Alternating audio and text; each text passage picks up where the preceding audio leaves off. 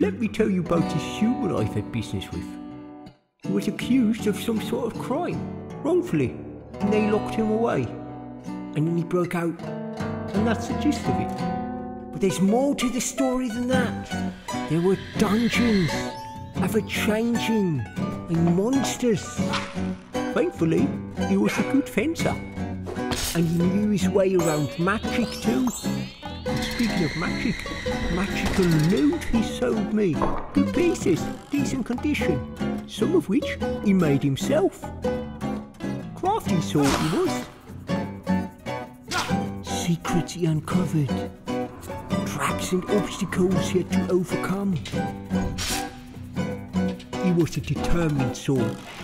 Whenever I thought he was dead, he came back stronger.